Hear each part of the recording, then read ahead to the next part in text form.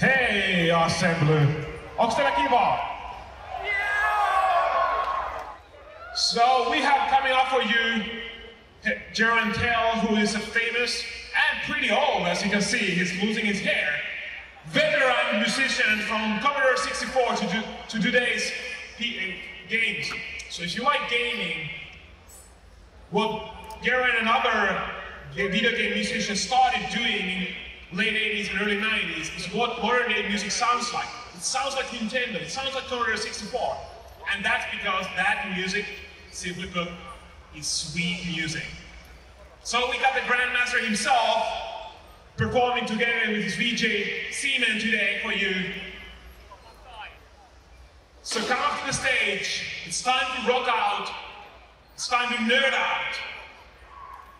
I want to hear you put out a big noise. Huutakaa kovaa ja kertokaa, että nyt on aika soittaa kovaa. Make some noise for Jeroen Tel and Steven! Hello Finland, Helsinki. Are you ready for some real retro shit? Well, let's get this party started, man.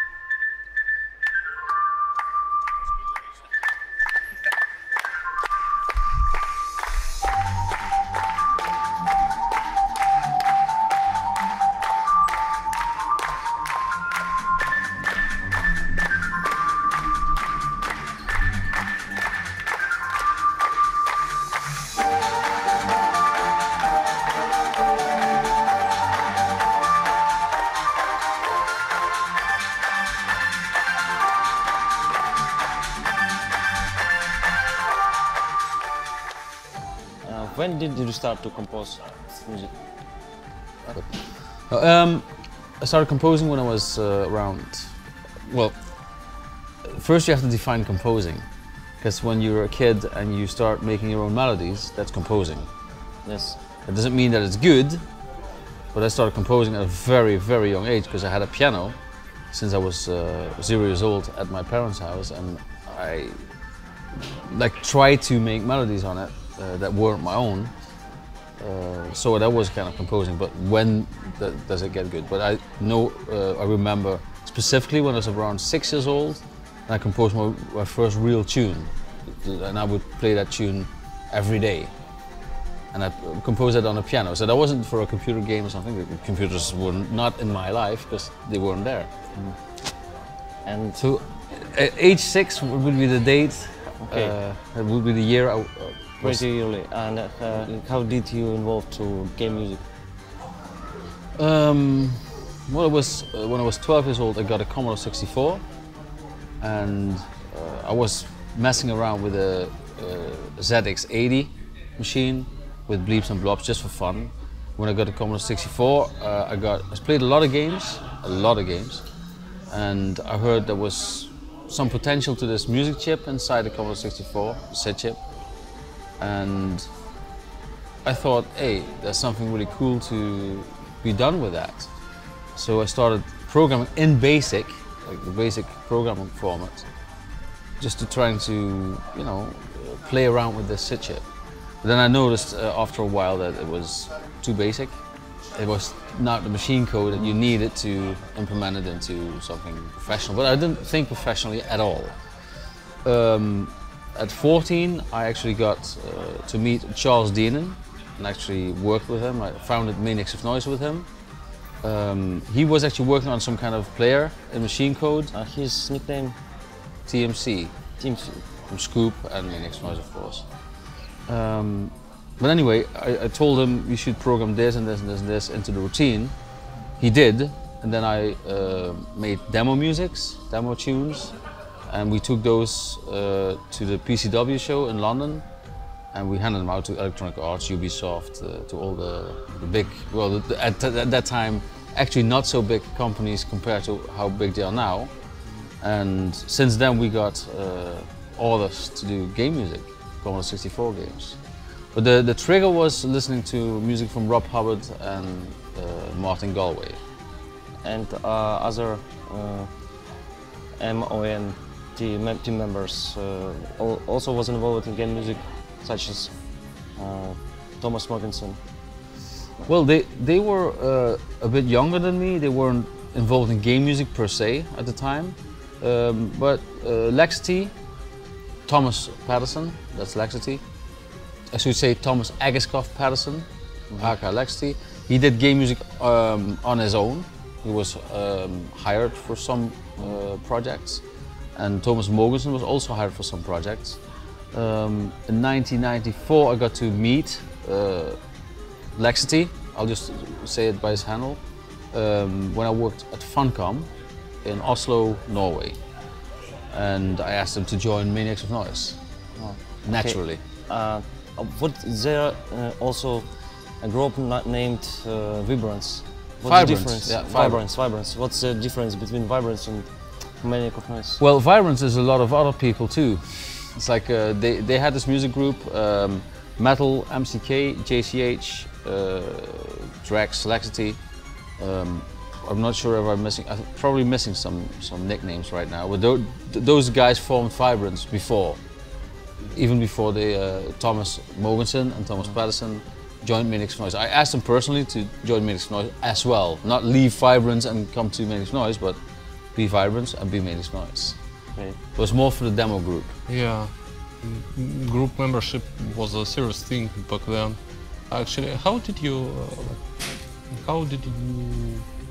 meet each other usually? How did you contacting each other and making it? Are you talking about Laxity and Drax? Probably them and Charles Dean? I mean, up to 5 musicians probably. I mean, just how you were managing forming groups at that time, at the time of BBSs and stuff like that? Well, if I go from the start, I met Charles Dean at Venlo meetings. We had these computer meetings, a bit like this, but very undercut, very undercut. Probably 150 people maximum. Everybody had Commodore 64s there. I met him there, and you know, we had demo competitions, and this is like the really early start of the demo scene, so to speak. But I met Charles there, and that's how we also formed. In the end, it came to form Maniacs of Noise, and yeah, that's how I met him. For the other guys, well, Thomas Patterson, Laxity, I met him when I started to work for Funcom in 1994 in Oslo, Norway. We had to make music for Pocahontas on the Sega Mega Drive and the Super Nintendo. He was hired, I was hired to do that, and that's how we got put together. And beforehand, I never met him, and he knew about me. I didn't know anything about him. I knew that he was from Vibrance because I heard some Vibrance music, and then I figured out, oh, that's the Laxity that is from Vibrance, and he's good. So that's how I got to meet Laxity, and we got really close as friends and musicians too. Actually, I'm the godfather of one of his children right now. Oh. That says enough, which is an honor. But anyway, one of his best friends was Thomas Mogensen, Drax. And he was on the phone all the time because we could phone freely. And well, I liked his music too. When I got back home, to the Netherlands, then I got to talk to them a lot on ICQ and yeah, also by phone. And I thought it would be a good idea to ask them to join Maniacs of Noise. And they both said yes. So sometimes I could not find the difference when I tried to guess who composed the music between you and Drax. Yeah, but you know, Drax initially tried to not copy my style, but it was very influenced by my style. But right now not right now, for years now, he's developed that into his own thing. It's like when it gets jazzier than you expect, then it's very likely Drax. And also, sometimes when it gets funkier than you expect, it's also very likely Drax. He's very come into his own with the funky bass lines and very jazzy chords, very jazzy melodies. Yeah, so it's I don't find it hard to distinguish, but I'm really glad that he actually composes melodies the way I compose them, in a way, recognizable, funky. But he's coming to his own, definitely. But I understand where the thing comes from, where you think, because remember, I also learned from him. He didn't just learn from me, I also learned from him. He's a very brilliant musician, you know. He's a very brilliant composer. And it's like Five Musicians was created for gathering experience between, sharing experience between different musicians and styles. Yeah, we were hanging out on MIRC. Yeah, that also actually and it was initiated when I was at Funcom. We had the first time internet in 1994, and we had this MIRC channel, and we were hanging there for days and days and days, and weeks and weeks and weeks. And at one point, Basshead, one of the Five Musicians, he said, like, you're good enough, could you please join Five Musicians? Because one guy left, and I don't know who. But we were Basshead, Nikros, Hans, me, and Melody. Yeah, there you go. It's always good to have someone with me to back me up. But yeah, that's how we met online. We actually never met face to face. I never made Basshead face to face. None of them. I've never talked to them like I talk to you and you right now. Oh, we are lucky. No, but no, it's just too far away, and we never met. That's all I can say. But we've been in real close contact with MIRC and ICQ and all that stuff, you know, and email. We did projects together just by using email, sending files back and forth, and yeah. So it's a very online experience, so to speak. So lots of it. But if we'll talk to Abyss like we conversated 15 minutes ago about inviting someone of them to next year. Hans, here, for instance. Hans van Vliet. Yes. It would be really cool to have him here. Yes, so we can meet also. Yeah. Speaking of today's concert, so right now you look a bit tired, but you you look very energetic at the same time, and I mean. I look tired on stage. No, right now. That's possible. Right now, yeah. Right now, it's getting pretty late. Yes, probably. And it was a hefty gig. Yes, it was. But I mean, how do you like making live gigs, and how do you like? I love it. I mean, my VJ, you've seen his graphics on the background. He once asked me in 2002 to play at Pac-Man Party 2, which was a gig, a party with mainly Game Boy and Commodore 64 musicians at a place in his town. And he asked me, could you come over and play Commodore 64 SID chips music, well, SID music. And I said, yeah, why not? Sounds like fun. So I went over there, and that was the first gig we did, and since then we've done, well, a lot of gigs. A lot of gigs. We've been to New York City, been to London, Copenhagen, Stockholm, now even here in Finland, of course, Switzerland, Brussels, a lot of gigs in the Netherlands. We were like selected for some pop round, what they call it, so like pop music round, for people they see as potentially really artists who can develop really well in the future. So we were playing like every second day for a month. Wow! And that was tiring. That was tiring. If you would have shot me in my face, I would have. I was so tired. And that was 8-bit music. Yeah, yeah. It's like this kind of gig, but then with different tunes. I mean, I don't play all the same music all the time. Well, what I do is I'm not singing. I'm not playing a guitar. I'm not playing keyboards on stage, which I actually want to do. I got to tell you. But then I have to drag so much equipment with me, which is right now is impossible. Then you have to go by van, you know, drive 2,000 kilometers, and you can get that stuff in a plane, but you know, the budgets are not high enough for that kind of performance to do. How much music did you make in your life? I mean, I was listening to the concert, and really I I haven't heard any of my lovely tunes of yours, because you mostly were playing commercial, probably tunes from games, and what I played today was not commercial. No, that was all just for fun stuff. Fun stuff for gigs. Everything was just for fun, just for the gig or just for myself. How many music you did actually in your life? How many tunes? How many songs I wrote? Yes. Too many. A lot. I mean, seriously, I think 10% of all my music has ever been released to people, and the other 90%, I mean, that's unreleased or unfinished. But I don't release anything that's not finished. I tend not to do that unless it's in like a mix like this. I can take a piece of music that actually fits in the mix and I release it like that. But I don't release it, I play it live and that's it. So I don't release it like on TuneCore or not yet anyway. People say I should, but I don't. Maybe I should in the future. You should, probably. Yeah, I don't know. Definitely should.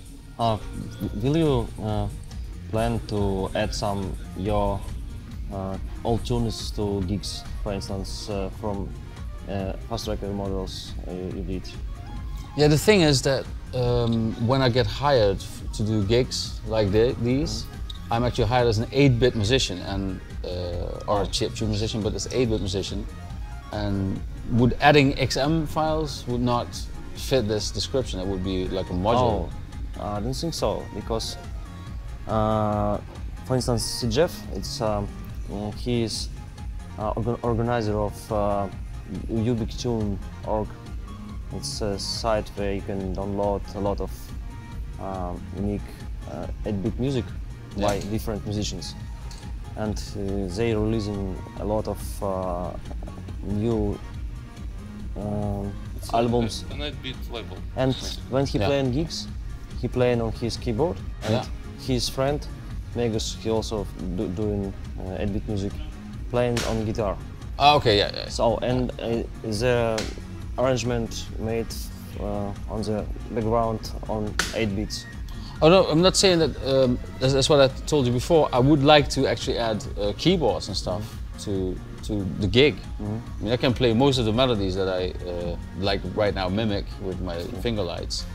I can actually play most of them, not all of them, because you know the computer melodies sometimes are just too fast. But you can at least play the chords. Yes. But you know, dragging all that equipment with you by plane with taxis and stuff, that's really costly. And when I don't have the budget, when I don't get paid by the venues I play, I mean, it's really costly. So I was actually booked very late into the planning of assembly. You actually had a hand in that. Yes. You did? Okay, that's good. But you know, they ran out of most of that budget. They still paid us pretty well, but you know, there wasn't the budget to do the full-blown thing, like getting all this gear out and. You understand? So, yes, but I still want to do yes. that, and having XM files played might be a good idea. That's true. But you know, if I'm getting hired as an 8-bit DJ, then I don't want to have like samples. Well, not just samples. I want to have at least some authenticity in the Commodore 64 Game Boy sound. If someone will ask you that it's not 8-bit, you can show him 8-bit samples. Yeah, well, it's very difficult question to describe what is 8-bit, I think. Well, no, it's not a very difficult thing. When it has 8-bit leads, or 8-bit chords, or at least has an 8-bit reality to it, then it's 8-bit. I mean, it's obvious that I use 909 kick drums and hi-hats. But most of the instruments I use are really 8-bit. They're created with 8-bit stuff, equipment. Chips. Yes. Yeah. So how do you describe 8-bit actually? I mean, is Amiga 8-bit? No. So Amiga? Yes. Well, it's 8-bit samples, no, but not 8-bit. No. And well, unless you emulate 8-bit waveforms. So you if you understand what I mean, like saw waves, pulse wave modulation. And I mean, what's your favorite? So it looks like you consider 8-bit music like something from cheap, 8-bit cheap, right? Yes. like seed or something. And Yes, yeah. What's your favorite 8-bit source? I mean, do you The Commodore 64 SID chip, definitely, hands down. Okay. Hands down, that's definitely my machine. I see. Yeah, it was Pulse width modulation, yes. yeah, pulse width modulation. No, it's but I like having the limits of, for example, Game Boy. It doesn't have all that fancy stuff that a SID has, but then you even have to be more creative in your melodies. For example, if you listen to Robocop 3, that was actually composed on a Nintendo Entertainment System. That wasn't composed on the Commodore 64. And they had to be really creative to make it sound really powerful and use the oscillators right, having a good melody, good chords, some good drums that you can emulate with the third voice, which has a very low, siny bass, and you can make kicks and snares with it to combine it with the noise generator. So that really came out well, melodically and harmonically. And then I put it to 64, and on 64 it sounds better, I think, personally, because then you have this pulse width modulation. You can use filters, which I actually used on the whole track. But I would not have been able, well, somehow the inspiration came when I had to write this on a Nintendo Entertainment System chip, which only had these three very simple voices, very simple channels, and a noise channel. So you were feeling comfortable while composing it. I mean, did you ever feel yourself like you have to cut your features, cut your melodies when you're putting something composed in your head into some particular hardware with voice limiting and stuff like that, and I think you don't have polyphony and stuff like that? Yeah, when you are more limited, you have to be more creative. That's a very simple statement, but it's very hard to do. If you have, I will mention the SID chip. It has really powerful features. It has filter, pulse modulation, combination. You can make arpeggios that are bloody brilliant. You can actually work with sound instead of melody. With a Game Boy, you can't work with sound because you only have these simple FM waves. You have like this pulse width modulation on 12.5%, 25%, 50%, and then 75%. Blah, blah. But that's it. That's it. That's all you have to work with. Then the only thing you can do is use the pitch to its own right. And the way to use pitch is making beautiful arpeggios, harmonies, and beautiful melodies or bass lines. You don't have much to go on. Oh. I got a question. So, speaking of hardware limitation, I just noticed for myself probably that when you're working with particular software or particular platform, it just dictates you the way you compose your music, the style probably. For example, when I just get deeper into tracking music, I was like a fond of funk. I was absolutely loving making my guitar, rhythm guitar lines in the tracker with all those volume ramps and stuff like that, and programming bass lines. And for Commodore 64 it's probably the same. I mean, a lot of musicians who do the 8-bit music, they do it like electro or something like that. So, I mean, do you feel something like you like Commodore 64? So does it dictate you the way you're composing? So you're probably not bringing a lot of polyphony into your tunes, or you're not making like rich parts in your arrangements or something like that. And if you could do everything you want to, if you have everything at your disposal, what style would you prefer to compose your tunes? Okay, yeah, well, the thing is that right now I'm using Renoise as a tracker, and there's no real limitations to what I can do. What I noticed is when that was really early, when I got around to being able to do anything I wanted to do. The first tunes I wrote were too messy. I tried to do too much. because I was like, whoa, I can have endless channels now, and then you overdo it. And that's a learning curve too. I mean, you don't have 3 channels, you have like endless channels. It started, of course, with like going to fast tracker, 32 channels. Still wasn't enough, I gotta tell you, because you would use 2 channels to make a stereo sample sounding thing. But once I got around to like renoise, endless, you know, that's too much. And then you tend to go overboard with it. But okay, anyway, I got to terms with that. You live, you learn, you produce something and you think that's too much. The style, I mean, I don't like to limit myself to one style, but the style I like most is making something that's a little bit like a combination of dance, a little bit of funk, preferably very melodic, if you understand what I'm saying. Yes. Very recognizable melodies. And this is something that you haven't heard from me, with lyrics.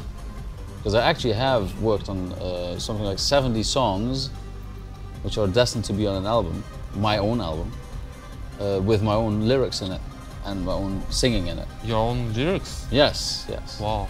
But the funny thing is I can't show it here because I don't have it with me.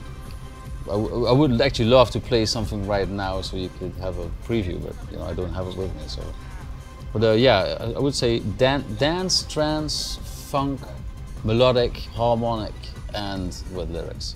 But yeah, it sounds like a strange combination, but it's not a strange combination. It's well, it's very much my own style. It's like what when I make a piece of music, that's most people say. Okay, I just make it because I like it the way why wouldn't I make music that I won't like myself? But most people say when you make something, you can always hear it's you. Yes. Yeah, that's the thing. But I think that would be best describe my style. But I mean, I can also write ballads, and I can write rock, and I can write jazz, and I can write whatever is required for my profession. Because I have to write music for games, and you know, every game is set in a different atmosphere. So if I have to write classical music, I can write classical music. Sure. It will still have my print on it. You will still hear it's me, but it's different from trance or from well, dubstep.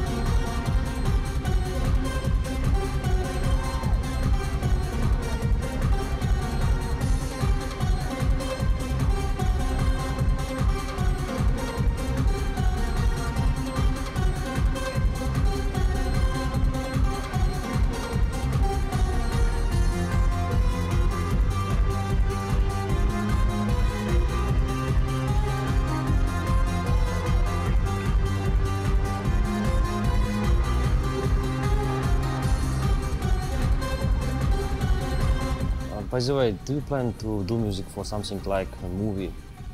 It would be. If I get asked to do music for a movie and I get the proper budget, because I wouldn't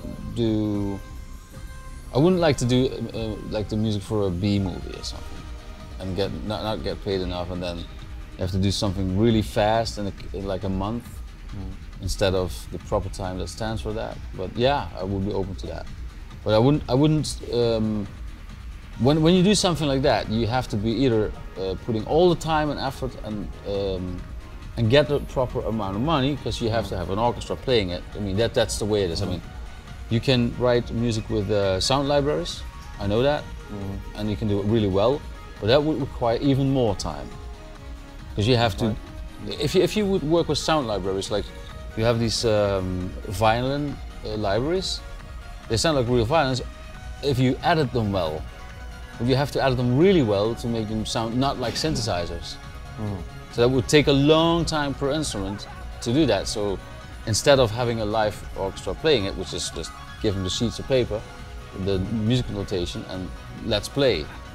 This is the, then you can do everything in one take. But if you have to do that as one person without an orchestra, then you have to record every part by yourself with libraries, sample libraries. And if you would try to mimic a 60-piece orchestra, you're doing 60 parts. You understand this? Yes. And that takes a long time. If a movie is like 1.5 hours, that's 1.5 hours times 60. But you consider movie music as something classical? Well, no, not necessarily, but most movies do feature classical music. If you look at this is a very good example. Jerry Goldsmith made the music to Rambo 3, Rambo Part 3. He combined classical music with synthesizers, and he did it in such a brilliant way. But believe me, there was a big budget behind that. But I believe in the combination of electronic and classical. Just take the best of both worlds to create something that's, that makes the sound that you want it to sound like. I mean, I'm not a pro just classical music guy, but I'm a pro orchestra guy. Orchestras can make this dynamic sound that it's very hard to create with synths, but synths can make a very deep, I would say it's very direct sound that orchestras can't. But if you combine those two, you can come to a very great sound. It was you who orchestrated the orchestra which played your... No, actually, no, that was Rob Hubbard. Rob Hubbard was the guy, I asked him, I knew before he became a very famous Commodore 64 composer. He actually was arranging music for orchestras and big bands and bands. And then he got famous with the Commodore 64 music. So he actually was an arranger. So when this project came up, then the first guy that sprang to mind was like, let's have Rob Hubbard arrange this, because he's very good at music in general, but also in arranging it. So he did that. All right. Let me check this out.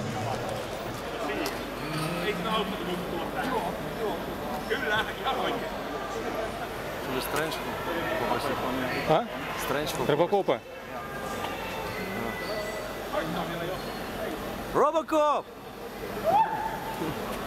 Let me see. Robocop 3. Yeah! There we go.